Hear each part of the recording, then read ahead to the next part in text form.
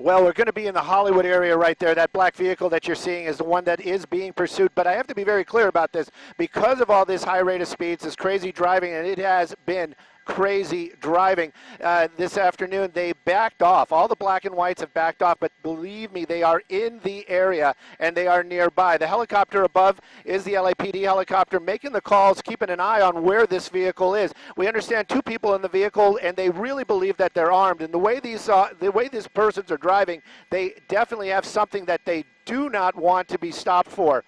A man with a gun call is the original call, as I understand it. We're just getting that from our assignment desk. Melissa giving that information. And you see what we're talking about right there. Those were stop signs. It's a very residential area, high speeds, and that's not the only thing that we've seen. He's actually almost hit or just basically swapped paint with a black and white, with an LAPD officer when the officer was in the area stopped. This car keeping these extremely high speeds. I'm going to get that map up here in just a moment.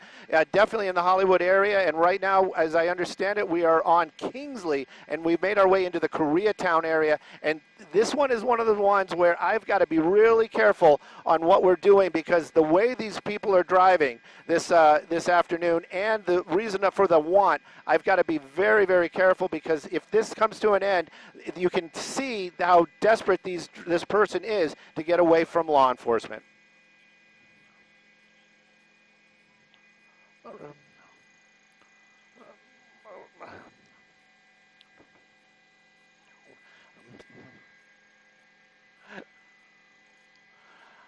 Well, it's been in the Hollywood area the whole time. It was on the freeway for a few moments. We were up doing another story that was going on in the valley. Our assignment desk gave us the heads up that this was going on. We started listening to it, made our way over here. But, let's just keep an eye on what's going on at the moment. This vehicle is still making his way through the Koreatown area. We're on New Hampshire, and you can see these high speeds. These are very, very tight streets. Anybody that's ever driven down in this area, especially around this time of the day, knows that it's always very tight and very compact. The drivers in this area also, they're basically minding their own business, and then you've got this lunatic driving around out here. Maybe that wasn't the right word, but look at how this person is driving this afternoon. And now we're back at least onto a major, I believe we're back on Vermont. Vermont was one of the streets that he was on originally. Maybe he knows this area, maybe he doesn't, but right now, very high speeds, many close calls, and that car really starting to work this area.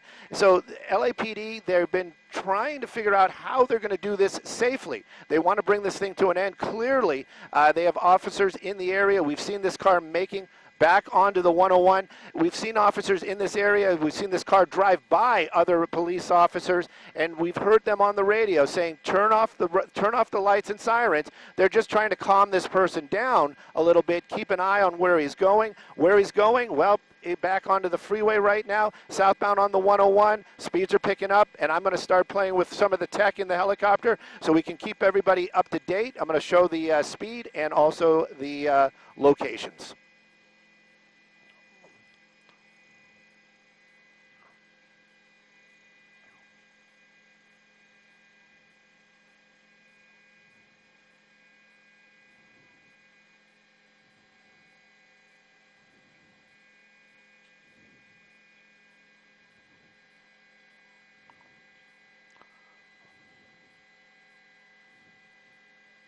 Oh, jeez.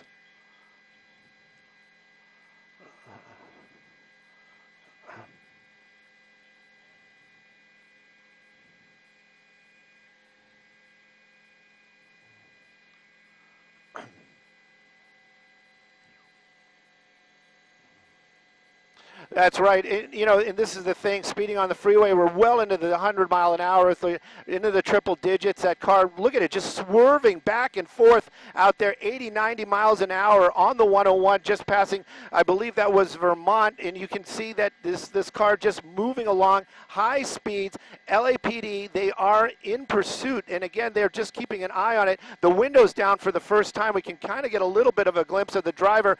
You can see that, he's looking out the window, driving just, You know what? This is one of those ones where I just can't even keep up. This guy is driving so erratic. I'm just worried so much about any of these other folks that are on the road today. Many, many close calls. We understand that he actually did hit a black and white, a law enforcement vehicle earlier on. Man with a gun call. That's also going to be part of this when this comes to an end, because apparently that they don't have no reason to believe that that weapon is not in that vehicle right now. They understand that there's 2 people in the car, maybe more, but that's one of the reasons why they were asking for additional units earlier on, meaning more officers to engage in this pursuit or be in the area when this comes to an end, because there's going to be more than one person in that car. At least I can say that the speeds have slowed down, and I can't believe, looking up, we're going 90 miles an hour on the 101 freeway. This and it gives you an idea. Let me get a little bit of a wider shot here. We're making our way into the valley, so we're going up through the Cahuenga Pass right now.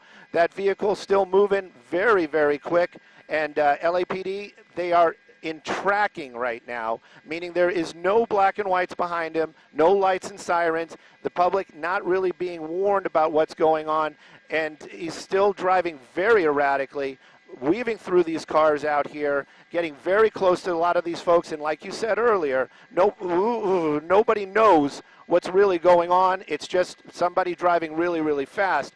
But again, this person concerned about getting away and not really paying attention to what's in front of them. I'm just very worried about the public. I don't want to see this end poorly.